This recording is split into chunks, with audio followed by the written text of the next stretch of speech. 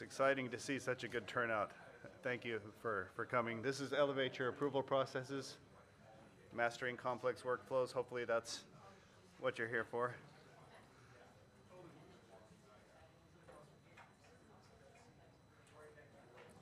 I'm Bob McDonald, Senior Drupal Architect at Kalamuna. Just a little bit about myself. I'm UltraBob on Drupal.org, originally from Idaho, but I moved to Japan right after I graduated university, and I was there for about 23 years before I moved to Canada last year to join Kalamuna. I love making things. That extends to web systems, and I really care deeply about making sure that the systems I build are empathetic and consider the user first. So I hope to inject a little bit of that into this presentation today. Over the past several years of building approval systems in Drupal, I've gotten fairly good at it. So that's what I'd like to talk about today. And I built several while I was working at the Institute for Global Environmental Strategies in Japan, which is where a lot of the examples we'll talk about today come from. And Xiaojun here is my successor in that role, so I'll let him introduce himself. Hi, my name is Xiaojun Deng. I'm a senior web developer at the Institute for Global Change, Global Environmental Strategies, IGES, based in Japan. I took over Bob's role as a developer last July, and he has since been my Drupal mentor, and he's helping me navigate my Drupal journey and flattening my learning curve along the way. I'm currently maintaining the approval systems internally and also building similar applications for other workflows. I'm a linguist by training, and but I like to identify more as an engineer and a maker. So I have worked with Laravel and React before joining IGES, and I'm passionate about both user and developer experience.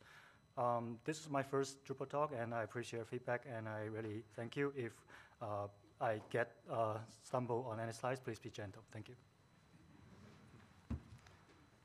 So what are we talking about today? I want to start by just making sure that everyone's on the same page, so I'll spend a few minutes talking about workflows in core and what that looks like, and then we'll go through some examples of different systems that we've built over the past several years and what lessons we've learned through those experiences. Then I'll talk about what you should be thinking about when you're planning a system like this. Don't know what that was. We'll go through some useful tools for building systems like this, take a look at some code samples, and get on to Q&A. So let's talk about workflows in core. So workflows in core consists of two modules. The first is workflows, and that sets the framework, builds the framework for workflows, sets up states, transitions, default states. And it also introduces a workflow type plugin manager. And it's that workflow type plugin that allows workflows to do something in Drupal core. Without that plugin, it doesn't do anything. There are several workflow type plugins in the contrib space, but the one that comes with core is called content moderation. And so that's the one we'll be talking about today. And content moderation links your workflow with revisionable content entities, and it controls whether they're public or not.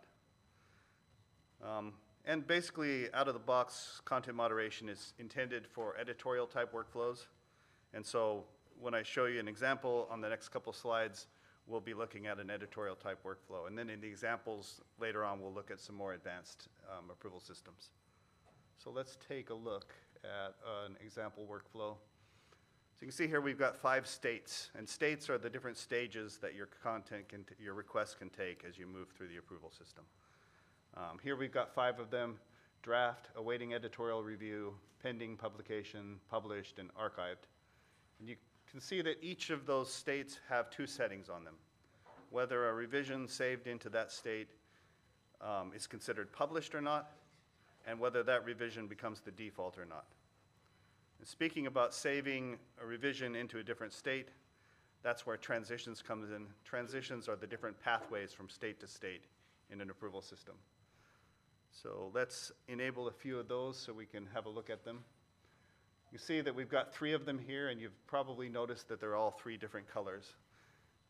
That's to explain the first of 4 things that I want to make sure everyone knows about transitions, and that is that each transition comes with a permission. So you can assign permissions to use each transition to users of a specific role.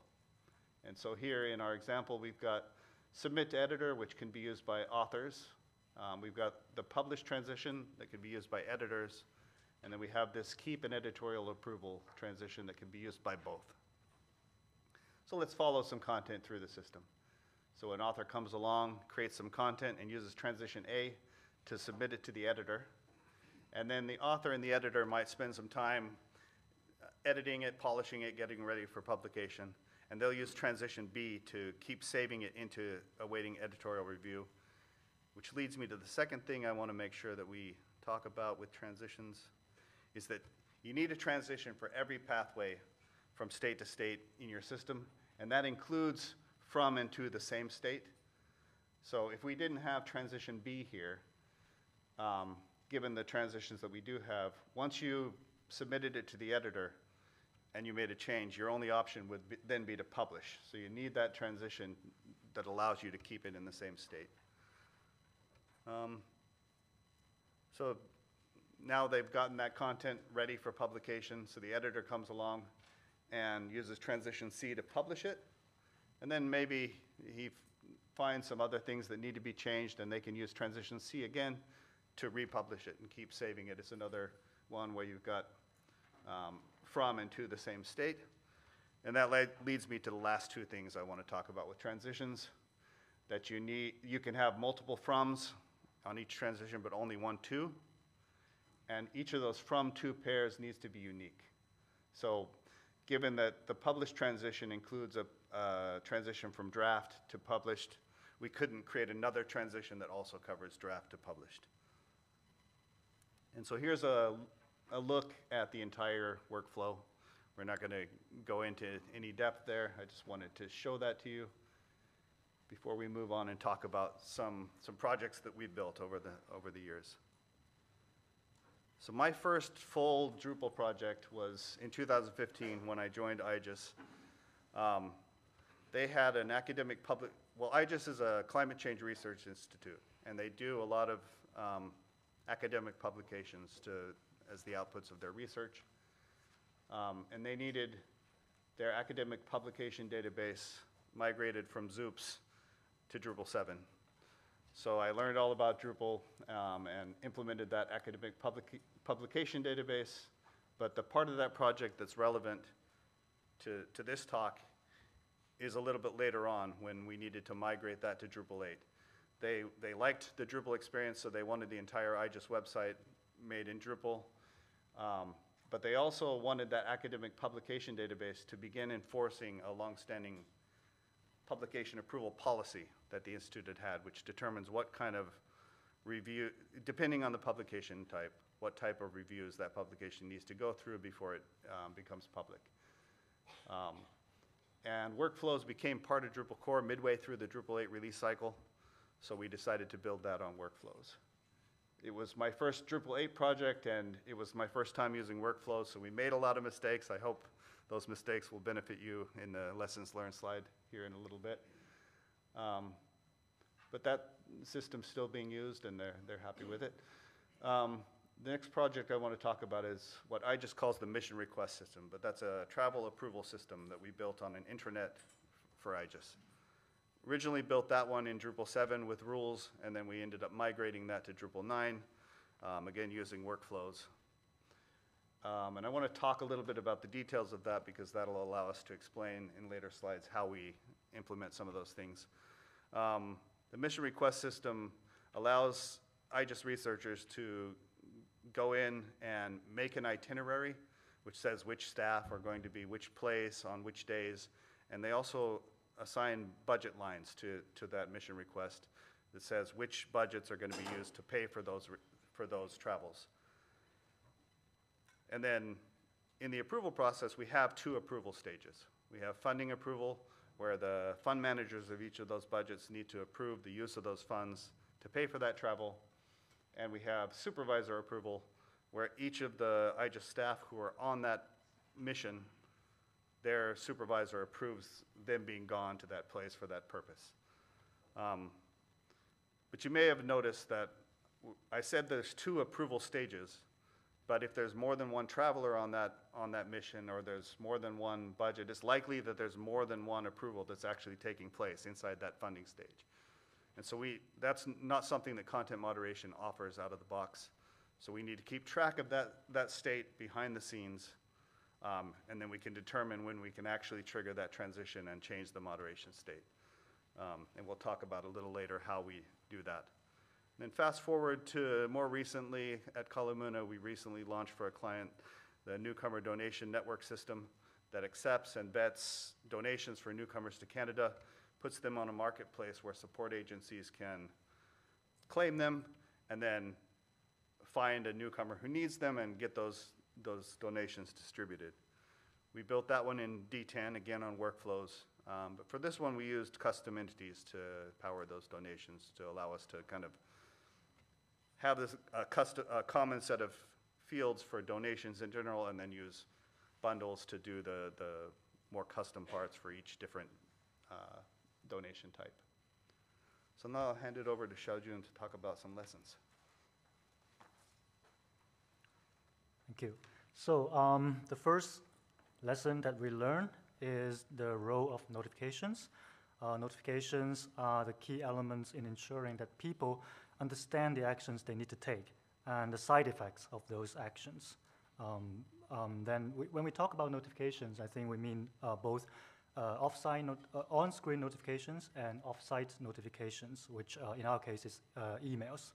So in addition to the on-screen notifications that come out of the box about the changes of state, it is also important to provide on-screen notification about what impact their actions have or will have on the request or a submission, or who will be notified, or who has already been notified about the action, for what reason, and what are the results of their actions. So for another important element of off-site notification is that users are not, sorry, I skipped. In addition to the on-screen notifications, it is important to provide other notifications so that people can have a record of the actions they have taken, and also those notifications can prompt the users to take action if the request is not progressing promptly. So in this particular example, we use emails, as I just mentioned. So when developing the emails, we learned the importance of separating the email content from the application's logic, from the code, so which makes it easy for us to update the email content down the road. In our mission request system, we use the message stack of the contrib modules to build and manage submission templates within the UI, so we can use the token replacement to populate the data. We recommend this kind of a modular approach for making those off-site notifications more manageable. Another aspect to consider is that relying on just one notification may not be sufficient, because approvers may be too busy, and they might overlook the initial notification. To keep things moving, so we should send them a reminder after certain days of inaction. So again, we can make use of the message stack to build reminders on top of the original ones by adding a blurb as a reminder. The second lesson we learned is about a clear indication of actions at every stage of the process. Offering clear status information provides the transparency and also builds trust among users, which is very important for the success of the system. To ensure that people understand what's happening within the system, it is important for them to see the status of the request at a glance and understand what actions they need to take. So as you can see on the top right corner, we got two proposals here waiting for action, and they're both awaiting supervisor approval. And then of course, all the blue text are people's names, so you can see whose action is pending and then what state the proposal or the submission is at. Bob-san mentioned State API just before, so we use the State API to keep track of the information we need to build notifications for each transition. We can use the information to determine what notifications should be sent to whom when the transition is triggered. The data is also used by our cron job to send the right reminders at the appropriate time. A little bit more about the State API.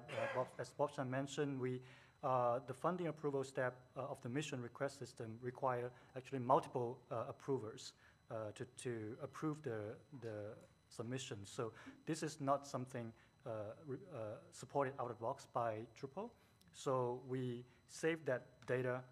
We use this State API to keep track of that data and then determine when a submission has received enough approvals for them to move on. So storing data in the associated array inside the State API, with the State API is also good for to avoid repeated calculation when we send a notification. So another really nice thing about the State API is that we can determine the data as soon as we can delete the data, as soon as the submission is approved or rejected, as the approval state data is not really relevant to the request as a whole, but it's just relevant to the process itself. So also we don't really need to create a separate database table for that, just to host information that is not meant to store for a longer term. Coming back to the slide, another vital aspect for success is to have a system, to implement this audit log, which allows users to track every action taken on a request throughout the life cycle of that request. So you can see an example of an approval log in the middle of the screen, which provides comprehensive data on what action's been taken and with the timestamp information. So we also find that a timeline view is very useful, where in informing users about the status of their submission. So the screenshot at the bottom gives you a clear understanding at a glance of the current state and what lies ahead. The third lesson that we learn is about providing appropriate action opportunities. So if you want the system used at all, you should make it easy to use. So in our proposal review system, so as soon as you log in, you get an actions dashboard where you are presented with a list of all the actions that you can or you should take.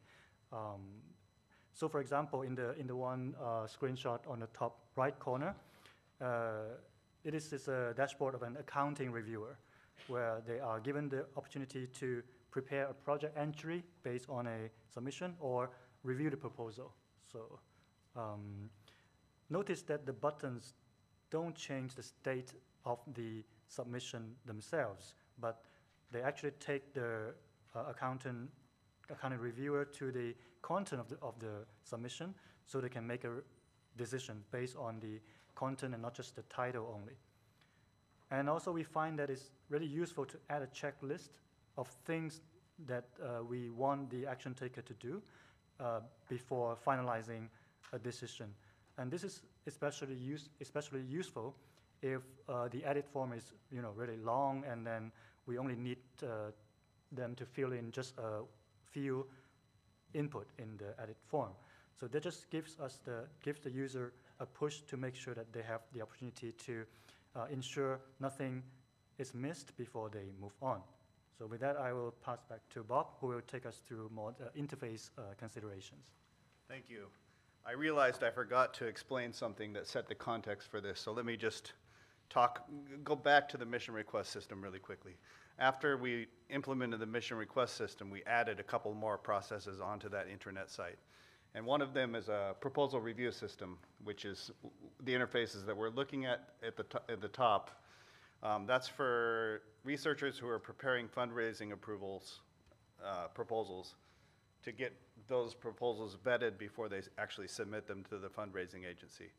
And then we ask them to come back and report on the results and why they think it was successful or not. We put those in a proposal database so that future fundraisers can kind of get a head start and maybe be more successful in their fundraising attempts. But if it's a successful proposal, that means that IGES has funds coming in, there's going to be a contract. And so those proposals automatically create an entry in our project database, which allows managers at IGES to have kind of at a glance view of all the funded projects that are happening at IGES at any time. But that also comes with its own little workflow. And the important piece of that for this slide is that the accounting team is then asked to go in and review that contract and create the budget lines that are then used to indicate which budgets are going to be used to pay for which missions in that mission request system that we talked about at the beginning. And during that accounting flow, we use that interface at the bottom, that checklist interface, because they're presented with the entire edit form, and we only want them to deal with a couple of places, so making it easy for them to find out what they need to do. We've got validation on that just checks whether all the checkboxes are checked or not, and we leave it up to the accounting staff to actually do the work. So yeah, onto the interface. The default content moderation interface caused us a few problems with the publication approval process. And since then, we've found a solution, the Workflows Buttons module, which has helped us a lot. So I want to talk through what those issues are and then why Workflow Buttons works better for us. On the top right of this slide, you're seeing an interface that content moderation provides by default. And we're looking again at the publication approval process for the publication database at IGES. This publication is in Unit Leader Review. You can see that at the top of the interface. It says Current State Unit Leader Review. And then it has a Change To drop-down, which lets you select which state you want to move to, and then it gives you a Save button. Now, the first issue that we run into is a lot of our unit leaders are not that web-savvy, and some of them just miss that there's a drop-down at all. Scroll down, click Save, miss the error message that pops up telling them they needed to select something, and they think they're done. Now, that's a training issue, but Workflow Buttons solves that as well, so I thought I'd raise that. But there's actually a deeper issue which requires us to look at the content of that drop-down. So again, we're a unit leader, we're trying to perform unit leader review. We look at this drop-down, and we need to select SMORP review, because that's the next state, the state we want to move into. But in my experience with this project, the intuitive choice for a lot of people was to select Unit Leader Review, which saves the publication exactly as it was before without any change whatsoever. And the only way they know that they didn't do the right thing is if an author comes along and says, "Why haven't you approved my publication?" So with the workflow buttons, that provides an interface like we see in the two screenshots at the bottom. The drop-down's gone. All the options in the drop-down are now replaced with buttons. But you'll probably notice that the text in those buttons are not exactly the same as the text in the drop-downs. And the reason for that is that we're using transition names for the labels of the workflow buttons instead of the state names. And so if you name your transitions after actions that make sense to your users, it gives you an opportunity to provide a really intuitive interface for guiding people to take the action that they actually wanted to take. And I think you'd agree that it's a lot clearer from workflow buttons which one of these is going to keep it in the current state and which one's going to move it on to the next state. And then the final piece I want to talk about on workflow buttons is that probably in a lot of your approvals, you don't want your approvers actually looking at the edit form. You want them to be looking at the content in its final state to decide whether it's good to go or not. And both content moderation and workflow buttons provides a widget that you can put on the view mode of your entity. But if you're on the view mode, it doesn't really make sense to have an action that saves it into the same state, because the only thing that you have an opportunity to change with this interface is the state. So if you're not changing it, you don't need a button. So when we're doing it on the view mode, we always alter that widget to remove that button that saves it in the same state. I recently became a co-maintainer of the Workflow Buttons module, so I'm working on a solution that will do that automatically. But for now, on all of the ones that we build, we just remove that button. There were a couple of other interface issues that we came to when building these.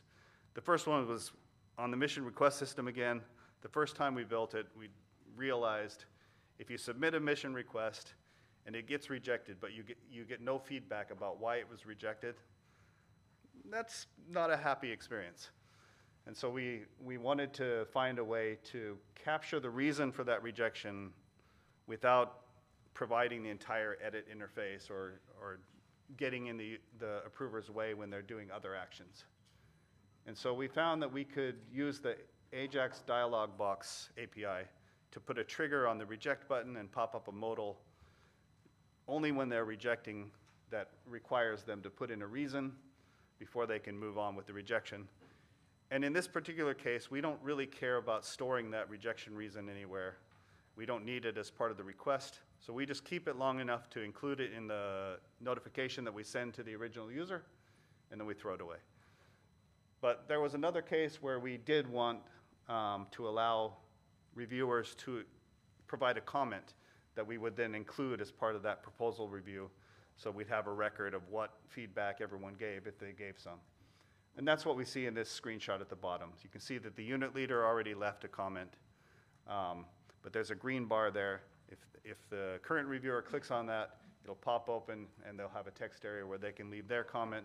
If they click review complete, their comment will be right below the unit leader comment there. If they don't have a comment to leave, they can just click review complete. It doesn't get in their way, and they can approve it. This is the last slide we've got on the lessons learned, and this is a lesson that I relearn every time I build a project, really.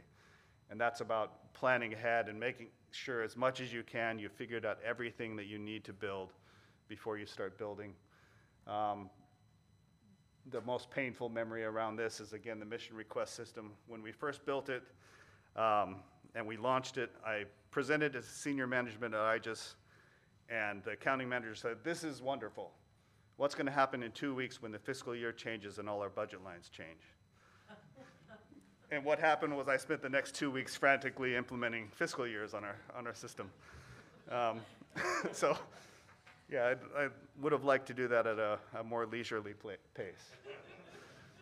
But the other thing that I consistently forgot to do until this last project is to think about that eventually you're going to need to prove the value of your system, or maybe you're going to make a change to the system and you're going to need to prove to yourself that you're moving in the right direction, making things more efficient and not less efficient. And that just means that you need some metrics for how your system is working, and it's good to plan ahead about, well, first to figure out what those important metrics are going to be and make sure that you're capturing the data that you'll need to be able to get that out. Again, on the mission request system, I didn't do that, and then we were required to prove that approvals for travel were more efficient than what they did before, and I needed to go and parse those approval logs to find the submitted date and then the rejected or approved date and calculate time to decision and then average all of those. And I needed to do that twice a year, and every time I needed to do it, I kicked myself for not making it easier on myself when I built the system. So on the Newcomer Donations Network, the screenshot at the bottom is just a prototype of when we were building their dashboard. We've built in capturing timestamps of every transition when we do a transition, so that makes it easy for us to calculate an average time from donation to claim, as you see on the right side. We just talked with the client about what were going to be the important metrics and made sure that we had a way to get those out and that we can provide it to them in a dashboard so that they can get the information that they need. So what should you be thinking about when you're planning a system like this? Of course, the biggest piece is going to be the workflow. And the first thing in planning that workflow is, of course, going to be what are the stages of this flow? What states can that content be in as it moves through the system? And then once you've got that, then you need to think about the pathways from state to state. I don't think I've ever built a system like this where I got the transitions exactly right the first time. Particularly that from and to the same state one is easy to miss. But the best way to get as close as you can to that is to make sure you're thinking about those transitions from every possible angle. I'm in this state, how could I possibly have gotten here? I'm in this state, where can I go from here? Is it possible that some user is going to need to make changes to the content and keep it in the same state without moving the state. In that case, you need that from to the same state transition. And at that point, once you've got that list of transitions, you need to think about who can use them and how do you identify those users. So if you can identify them by their role, then you're in luck, because that's what content moderation does out of the box. But in my use cases, it's never quite been that easy. And sometimes you're going to need to change your system to make sure that you have the data that you need to identify the people that should be able to use the transition. So an example from the mission request system again, funding approval was easy. The budgets are taxonomy terms, and the fund managers are users that are referenced on an entity reference field on those taxonomies. So it was easy to identify who are the fund managers for each fund. But supervisor approval, we needed to understand who's the supervisor for each staff at IGES. And to do that, we needed IGES's organizational hierarchy, and that wasn't in our system. So we went and looked at the HR system that IGES used and found that the only data interchange capability that had was CSV export. So we build an importer, and every time staffing at IGES changes, they upload that new CSV, and that data gets updated, and then we can determine who the supervisor is. So it's just important to make sure that you're going to be able to identify those users that need to use those buttons. Another thing to think about is how you're going to track multiple approvals per stage if you have that situation like we have on the mission request system. Xiaojun mentioned we use the state API for most cases. State API is good, that's what it's for. In Drupal 10, by default, all of the state is cached altogether. In Drupal 11, that actually stops being an option, and that's just how it is in Drupal 11. And we recommend state API most of the time, but if you're expecting to have more than about 100 approvals going at the same time, you might be going beyond the bounds of what's cacheable, or if you're expecting to store a whole lot of data within each state, state API might not be the right solution. You might want to think about the key value API, or maybe creating a custom table to manage that state. But in the systems I've built, we've been able to fit well within that cache for what we're doing. Another thing to think about here is, are those actions called the same thing for every user that can use that transition? So an example where it's not, on the newcomer donation network system that we built, donations come in, the site administrators vet those donations, and if they're okay, they approve them, which moves them into the available state, and they appear in the marketplace where support agencies can claim them. When a support agency claims one, it goes into claimed pending, where again, the site administrators need to validate whether that's a good match, and then they'll either approve it or they'll reject it, which moves it back into the available state. But there's one more way for things to move from claimed pending to available, and that's if the support agency that originally claimed it decides they don't need it anymore. And for those people, it doesn't make sense to push a button that says reject claim. So they need a button that says release claim. So in cases like that, we just alter that workflow buttons interface to change the label of that button for those users. It's good to have to identify those early on so that you know where you're going to have to do those alters. And then this is also a good time to think about if during that transition you want to capture additional details from the approver, like we needed to do with the rejection reason in the mission request system. And then you've got your list of transitions, and those transitions are going to probably be your trigger point for everything else that you do on your system. When you go through one of those transitions, if you're capturing metrics about time from one state to another state, this is where you're going to capture your timestamp. This is where you're going to put your on-screen messages up that say who was notified for what reason and what impact your action had on the system as a whole. Those kind of things. This is also where you're triggering your offsite messages. And so you can figure out what those are going to be. And once you have that list of offsite messages, now you've got a list of templates that you need to draft for those notifications. And when you're drafting those templates, it's good to think about with each one, is this something that it would be good for me to send out X days later if nothing has happened on this, so that we can make sure the approvals don't stall on the system? And those are going to be your reminders. And when you're drafting those, it's good to think about where can I stick a blurb to say this is a reminder because action hasn't happened on this request for X number of days.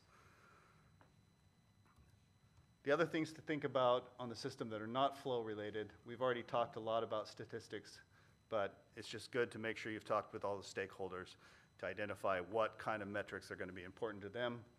And you also should think about who's going to need to get that and why, and what they're going to need it for, what format it should be in, and is it okay for it to be self-serve? Is there some particular format they need it in? And then do they need to be able to filter that by date or by approval type or some other thing? The more planning you can do on that, the better it's going to be. It's also a good time to think about how people should communicate about approvals that are in process on your system. For some of these, we use Drupal comments. For other ones, we've just asked people to take it off-site and do it by email or Slack or something. I don't think there's a right answer here. It's going to depend on your users, but it's good to think about and have a plan for. And then the final one is I just want to help you avoid having a fiscal year debacle. The more legwork you can do up front, the less scrambling you'll do at the end. So yeah, let's just talk about some useful tools. We've already talked about a lot of these, but I want to make sure that we're providing a link to where you can find more information on them. Workflow buttons, there's the link to that module. State API documentation there is in that second link. And then I'm sure that most of you are familiar with the Form API, but we've got the Form API docs and the AJAX dialog boxes documentation there. AJAX dialog boxes, again, is what we use to pop up that modal where we collect more information. Communications tools. The message stack has been really useful for us for doing email notifications. So there's a documentation page about how to use that. And I don't think we talked a lot about how we do our reminder messages, but basically we use the cron hook to schedule checking on that, and then we query State API to figure out which requests need a reminder, and then we use the Q API to batch up a list of emails to send. We had the State API link in the previous slide, so here's a link to cron hook and the Q API documentation. And then this final link on this slide is a module called Content Moderation Notifications. It'll do for you what Message Stack will do if your needs are exactly what content moderation provides out of the box. It allows you to trigger on transition a notification to the content author or all users of a specific role. And so if you're using those permissions to determine who the people that can use your transitions are, then it's likely that content moderation notifications will save you some time. It provides the email templates with the token replacement. And so if your needs line up with that, then you can probably avoid using Message Stack and save yourself some time. It's never been the case for me. Finally, these two tools are usually tools that you would consider to be useful during development. But I found that on a system like this, they can be useful in production. So mail safety allows you to do a combination of 4 different things related to email sending. First thing you can do is stop all email from going out. The second thing you can do is redirect all email to a specific email address or email addresses. The other thing is you can capture all the email into a dashboard. And then the fourth thing is you can allow email to go out as normal. And so normally, probably in your local development, you're using SendMail to send it through to MailPit or MailHog or something and capturing it so you can see it locally. But then once you get onto your pre-production environments on your host, you probably need to reroute your email to a specific email address or maybe capture it in a dashboard so you can monitor what's going on without accidentally sending a bunch of email to real people. Well, developers are real people. That's not what I mean. But normally, once you get to production, you would either turn off mail safety or you just set it to let emails go out as normal. But if you've got an administrator who needs to kind of keep an eye on what reminders are being sent and maybe resend mails if the approver says they didn't get it, you can set mail safety to capture all the email into a dashboard and allow it to send out as normal. And so then you have a trigger where you can resend things. It's an easy way to make that kind of interface. The only problem I have with mail safety right now is that it doesn't work with Symphony Mailer. And so if you're using Symphony Mailer to send out your emails, I haven't been able to get mail safety to work with capturing the emails in that way because it doesn't use the mail hook. You're probably mostly familiar with Masquerade, but what a Masquerade allows you to do if you have permissions is assume the identity of another user and masquerade as them and take actions as that user and then switch back to being the user you originally were. What that's useful for in production in an approval system is building a rudimentary delegation system so that you can allow approvals on another user's behalf. But it's a double-edged sword, and if you allow users to act as another user and it's not clear that that's what happened, that's a perfect way to erode all trust in your system and make people not want to use your approval system. So this little snippet at the bottom of the slide is showing how you can identify that you're masquerading and how you can get the ID of the original user. And so if you're using that to build a delegation system, you should use this to then update all of your notifications and your approval log entries to say, this user took this action on this other user's behalf. So it's clear to everyone what's happening. And I think we're on to code samples. I've got this repo here that's got these code samples in a lot more detail. So we won't spend a lot of time on the code samples here. I'll just quickly walk you through what's in there. Whoops, skipped one. So first, this is a service that makes it easy to get the transition ID when you're saving a node or an entity. It's really easy to get the from state and the to state. It's a little bit less straightforward to get the transition ID, and sometimes that's what you want. So this service makes that easy. I talked about the need for removing and altering the text of the buttons and workflow buttons. It's a pretty simple form alter, but that's an example of doing both of those things. This is an example of creating, populating, and sending a message using the message stack. And this is a partial example of the modal we popped up to get that rejection reason. The top part is setting the trigger on the reject button to trigger that. The bottom is the routing YAML. And then for the controller, it wouldn't fit on a slide, so it's in the repo. Let me just run back quickly to that URL in case anybody didn't manage to get it. That's where you can find all of that additional detail. And that is all we had. Are there any questions? Yes? So when it comes to configuration systems in Drupal, for me it's usually a question of which base model to choose.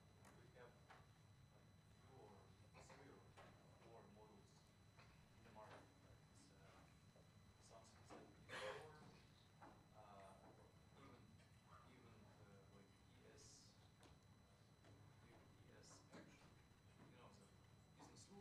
Oh, right. ECA, I think? ECA, Yeah. they are similar, but they're different. And Maestro model. So Maestro model, it has this feature for parallel approval. And my question is, do you consider this Maestro model for this system? Or any other solutions in the market? And yes, why did you choose to go with the Core one? No, Yeah, I'm familiar with ECA. I'm not probably familiar with the other one. I should look into that. I'll ask you a little later what that was called if I run into you again. But the question was, have you considered alternatives that allow that parallel approval? We do parallel approvals with this, but I guess that allows also tracking which approvals are done before you move on to the next state. Yeah. I'm not familiar with the last one you talked about, but with ECA, with rules, yeah, sorry, what was it? It was Maestro. It has like particular features that you might need here. It's every actions go to the queue, so it will not affect the site at all. Everything happens in the queue. And the second, it has this parallel of rules out of the box.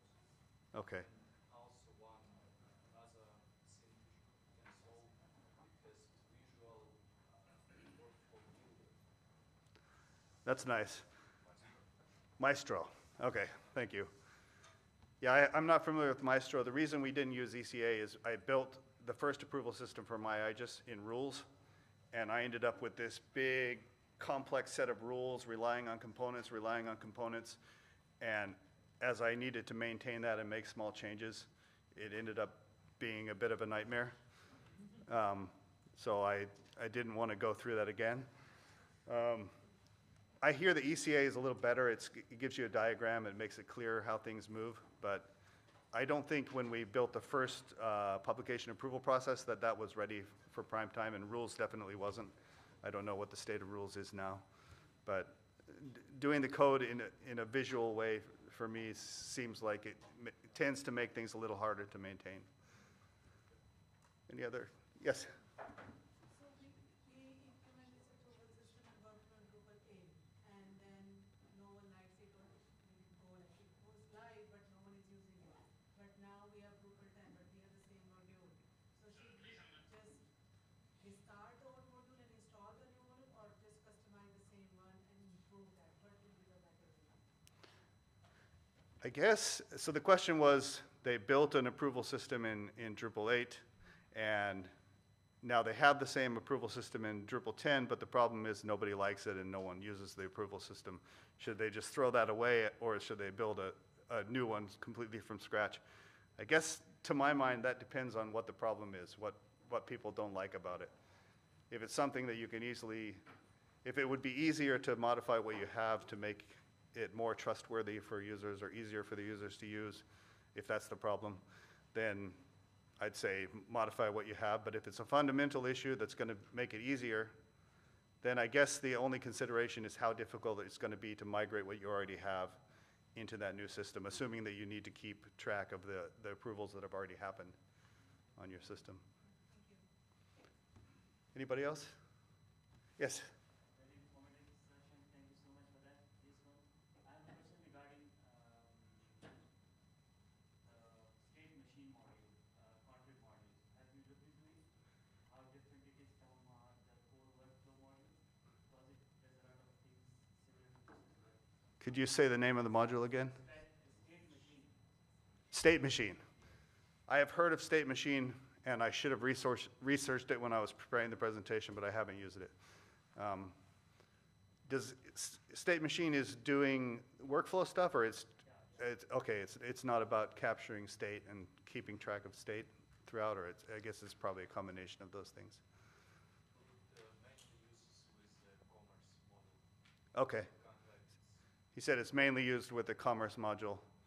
So State Machine is another resource to look into. I'll put that on my homework list too. Thank you. Yes? Where's the approval log data stored? So the question was, where's the approval log stored? In the first several that we made, we just created a text field and we just added entries to it each time. On the Newcomer Donation Network system, we started storing it as serialized data, where we update it, and it's more granular. Like, we have the timestamp as another part and what the transition was, and we are capturing more data about each stage, which makes it a little bit more challenging to display it to the user, but hopefully it makes it more useful for using for other things. We haven't had that system in play long enough for me to know if that was a good choice or not. But it's not too bad to just append to your approval log every time and just maintain a text area and just make sure that users don't have the ability to edit that, and only the workflow system can append text to that. Sorry? Is that a field? Yeah, just a field. Yes? You mentioned problem with caching. If there are multiple requests for Okay, the question was clarifying the caching problem with state API. I'm not sure that my understanding is completely correct on this, but there was a recent change record for Drupal 11 that announced that the setting that used to be there to whether state API is cached as a whole, that option is going away, and it's just going to be cached as a whole in general, which made me aware that state gets captured as a whole. And so I looked into more detail on what the limitations there are, and the change record where that setting was introduced kind of indicated that about 100 entries in that state cache, or a large amount of data in each state entry, might put you beyond the bounds of what you're going to be able to comfortably cache in Drupal. I wish I had a better, more complete answer for that, but that's what I was able to get out of it after I discovered that that might be an issue. Anything else? Yes? Does your client request it like for managing the workflows on production? And yes, how did you solve that? When you say managing workflows, what do you mean? Like adding reactions on conditions, managing notifications based on specific conditions. Do you mean, are they asking to be able to manage that themselves? Themselves on production, for example. Okay. Because it's one of the main challenge for each of every project, which requires workflows. Usually clients want to change it on live, and with like no solutions, at least I don't know any solutions in Drupal which can help. Okay, yeah. That hasn't been a request for the systems that I've built yet. So I'm lucky that I haven't dealt with that. But I'd like to talk with you more later and hear about your challenges. Yes? Yeah, maybe I just wanted to add a little bit about this. Because this point that you raised, actually, I think what we can do, what we're thinking now is that we use more. I think more research is better, as Bob mentioned. When we do enough research, we might get an understanding of what might be configurable, what might be changeable in the future. So we make those as a configurable item inside the, our own custom module. So that's what I'm planning to do. So yeah, I don't know any good solutions yet, but probably that's maybe one step closer to to what we want to achieve. Thank you.